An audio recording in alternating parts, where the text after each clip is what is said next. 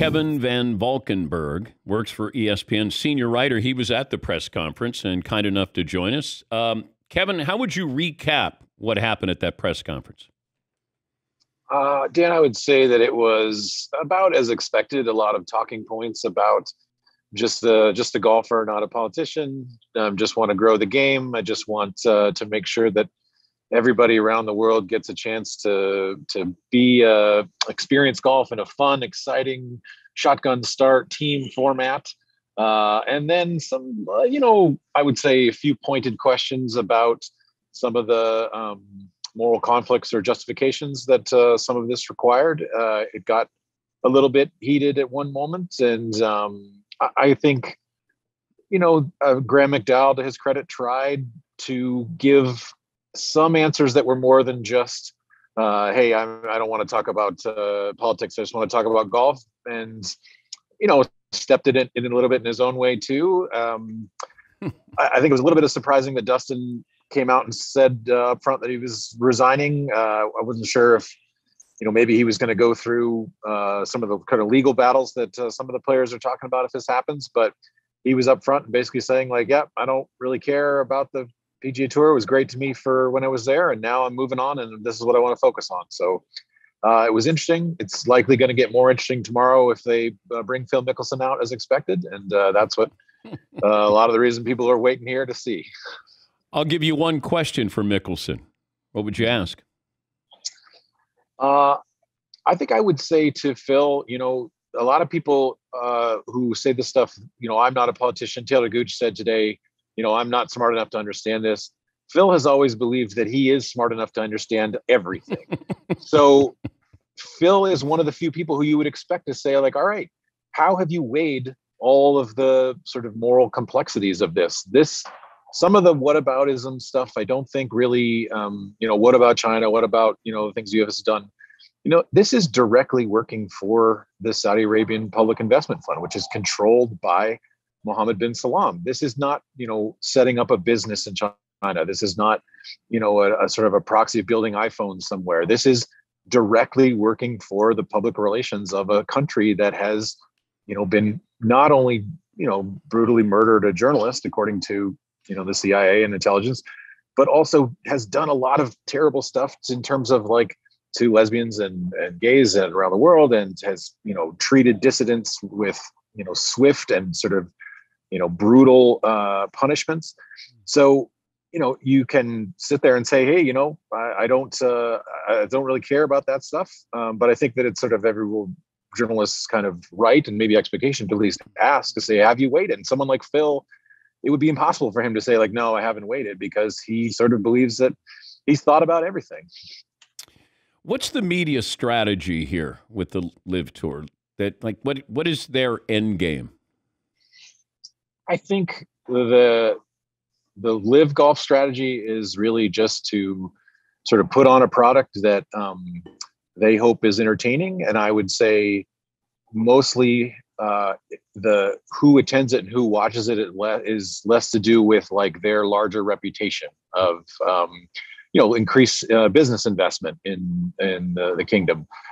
I think that if any of your listeners want to go and find a really interesting article in the Atlantic that Jeffrey Goldberg wrote, where he literally interviewed Mohammed bin Salman, it talks a lot about the really complicated dynamics of the sort of the kingdom there, and how, as much as kind of Mohammed bin Salman has been, kind of cast as the bad guy in a lot of ways, that it's a lot more complicated than just that, because in some ways he's progressive for Saudi Arabia. And so he wants to bring in a lot of business investment. And so, there are a lot of kind of difficult questions to answer. And I think that a lot of journalists and a lot of golfers particularly haven't done really enough kind of research and reading to understand all of the complexity of issues. I certainly don't have the answers, but I think it's important to kind of talk about the questions and see where everyone kind of, plays out on it. Where do they stand on broadcast partners? None so far. I've heard, I don't know this for certain, but I've heard that they've tried to give it away to various broadcast partners and haven't been able to find anyone. This event for now will be broadcast on YouTube. So give it away. You can find it there. Yes, they are currently giving it away. I think they've said a couple times that this is a startup. and they are viewing it like, we're figuring it out in some ways as we go. And so I don't know if some of the people saw like they released teams names this week, and it looked like they're using like clip art for some of the kind of team logos and stuff. It's not a super slick operation, but there is a lot of professional people involved, and there are a lot of people who are trying to get it right. I think you're trying to sort of view this objectively. Is it run like a regular PGA Tour golf event or a major? No, but it's they're trying to figure it out as they go, and you have to kind of look at it like that on some things. Did anybody say I just did it for the money, Kevin? Not today. They did not. And that question was posed to them directly. Like, why not just sort of say, hey, it's all about the money. And because I think that deep down, if you could give them truth serum, that's what probably a lot of them would say. And you know what? That's fine if that's how they feel. Mostly they kind of deflected into, it's exciting. There was a lot of talk, which I found sort of funny, about how the shotgun start means that no one gets a bad side of the draw. And, as if that was a major point of contention in professional golf, as I've been screwed by the bad draw so many times, I have to start a new league. I wish somebody would just say, I couldn't pass up the money. Before I let you go, will or how should the PGA Tour respond today? I think that the PGA Tour, probably as a business, has every kind of right to sort of try to protect their business. I mean, no one is saying that these guys can't come play over here. They're just sort of saying, hey, you're not going to get to bounce back and forth between both tours. Can you do that as a setup as a nonprofit? I think that's a really complex legal question. I think that, looking like a few years down the road, it would probably, if this continues, if it does have success, it would make sense for the PGA Tour to say, hey, we couldn't kill this. We couldn't stop it. It's okay for the guys to bounce back and forth, because it doesn't benefit us to say, like, what if Rory McIlroy leaves? What if, Scotty Scheffler leaves?